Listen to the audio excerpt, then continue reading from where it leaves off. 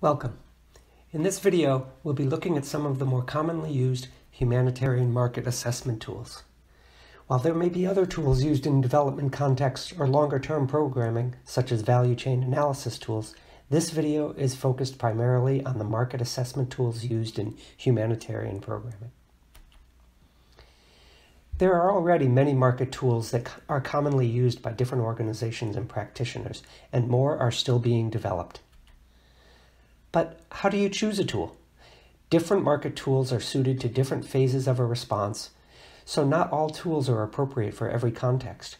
You need to be familiar with various tools and their uses in order to decide which is right for your work.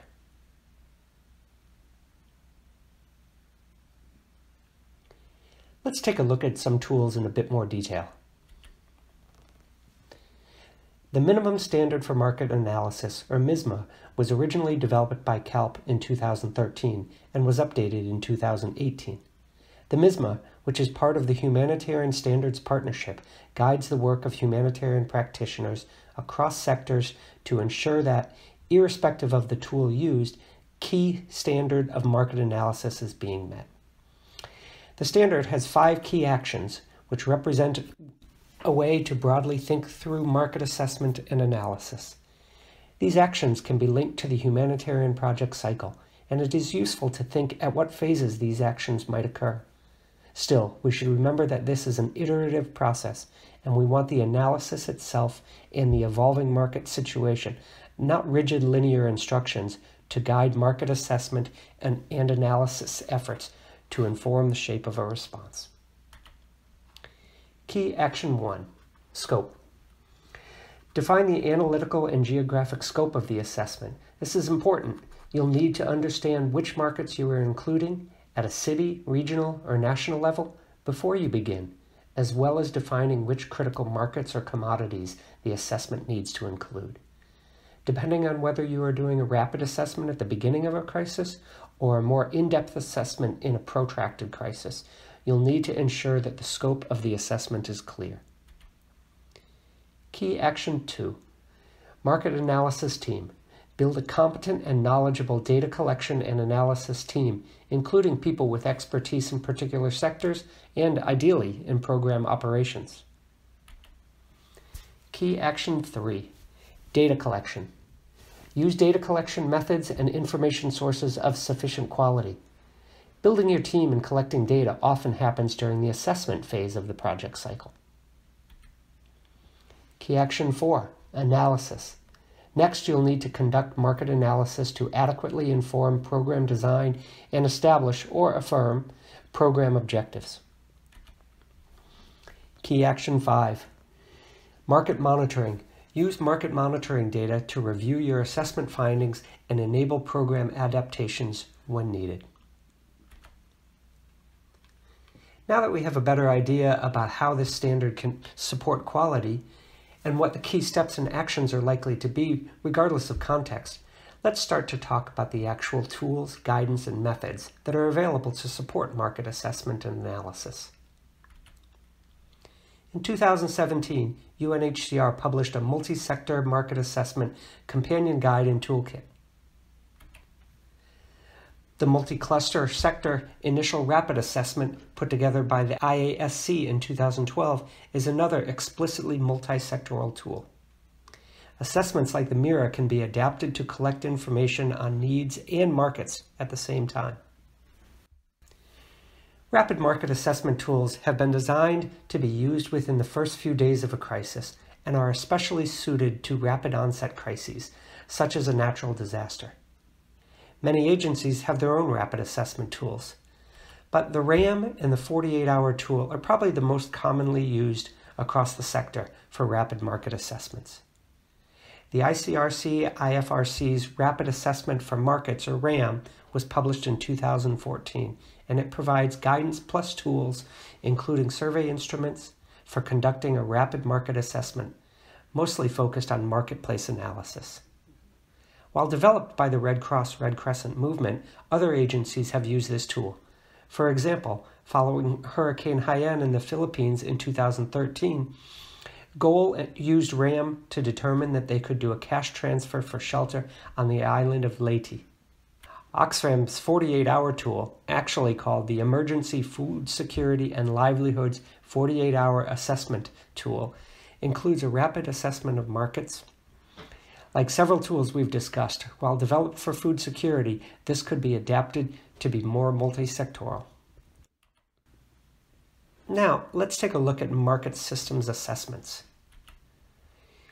Market mapping is in several of the tools and guidance documents as a way to visually represent a market system. One of the more popular tools following a sudden onset emergency is the Emergency Market Mapping and Analysis, or EMA toolkit. Published in 2010, it has since been used by dozens of humanitarian agencies. It is a labor-intensive process to use the tools, and typically it takes 2 to 4 weeks to conduct a complete EMA, making it best suited to examine the emergency soon, but not immediately after the shock. Similarly, it may not be suitable for times and places with very high volatility in how the market is behaving. However, it has been used many times, and it may be one of the better-known toolkits. For a recent example, in 2016, CRS, funded by USAID, completed an EMA on the corrugated iron sheeting market in Haiti to look at market-based shelter responses following Hurricane Matthew in October of 2015. However, to improve preparedness, a similar process and guidance was developed called Pre-Crisis Market Analysis, a step-by-step guide for practitioners, explaining how to use similar market system analysis methods to integrate into early warning systems, contingency planning, and other preparedness exercises and systems. This has become an increasingly common and popular approach. In 2016, in advance of the counteroffensive to recapture Mosul from ISIS in northern Iraq, IRC, UNDP, and Oxfam completed a PCMA report on wheat flour, drinking water, and credit, anticipating that there would likely be humanitarian needs related to the conflict later that year. There are a wide variety of specialized guidance and tools for particularly complicated market systems. Due to its centrality to livelihoods or cash for work or cash for assets projects, WFP, Mercy Corps, and others have produced guidance on labor market analysis. Much of this was reviewed and recently compiled by Save the Children, Mercy Corps, and IRC, who collaboratively produced a labor market analysis in humanitarian context, a practitioner's guide to assist. Note that this is a guidance, not a toolkit. As they are an integral component of recovery for many rural agricultural livelihoods, CRS, in collaboration with CIAT, PABRA, USAID, and the University of East Anglia, have developed a set of tools on seed security, including how to analyze seed markets. The Seed System Security Assessment has some specific tools that can be helpful in specific contexts or programs. Similarly, as gender is such an integral part of how many organizations operate, Oxfam created the Gender Enterprise Market Plus Toolkit, GEM Plus Toolkit, to help practitioners who need to better understand how gender dynamics operate within the market and how to design effective interventions with this knowledge. Many of these specialized tools link to recovery. Now, let's look at tools which are really focused on the analytical questions and supporting particular types of market analysis. The WFP Market Analysis Framework was published in 2011, and it provides access to guidance or tools for conducting several different types of market analysis.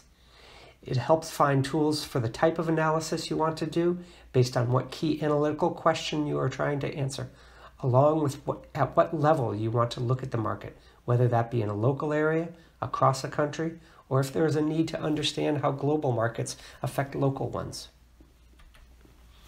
Probably the most popular tool within this framework is the WFP VAM Market Analysis Tool, Market Integration, which explains how to use information from historical price data and from interviewing traders to assess how integrated markets are with each other. As integrated markets are key for much decision-making around cash and voucher programs, this is a popular tool. WFP also produced the very popular annex on how to conduct a trader survey as part of this tool. The market analysis framework links to many WFP-produced tools and provides links to tools developed by other agencies that were available in 2011. Similarly, IRC's Market Information Framework in a first draft became available to practitioners in 2017. This framework aims to standardize key analytical questions that need to be asked of markets at different phases of the project cycle. Then, it links to information one could collect to make evidence-based decisions regarding the key analytical questions. It does not provide guidance on how to collect or analyze that information, but rather seeks to encourage better market analysis and use of market data within the humanitarian community of practice. The Market Analysis Guidance by IFRC-ICRC was published in 2014 on behalf of the Red Cross Red Crescent movement. It is a comprehensive resource for helping integrate market analysis into your programs and ways of working. It covers all aspects of the project cycle, including organizing market assessments and monitoring markets. While not as comprehensive and covering the whole project cycle, Market Price Monitoring Analysis and Response Kit by CRS provides tools for price monitoring, analyzing price information, and using this analysis to make programmatic decisions. Lastly, an older tool, the Market Information and Food Insecurity Response Analysis, was developed by several academics at Cornell and Tufts Universities and CARE in 2007 to use market assessment information, including information on price analysis, to make a response choice, that is, to conduct a response analysis. It has been used less than some of the other tools over time, largely since it is typically used by professional economists. Most of these tools can be found on CaLP's website, and there are often webinars on market tools advertised via discussion groups, both on CaLP's D group and the Markets in Crisis D group. It's important to remember there is no best tool. Each tool has its pros and cons. Some tools will work better for particular contexts or programs than others.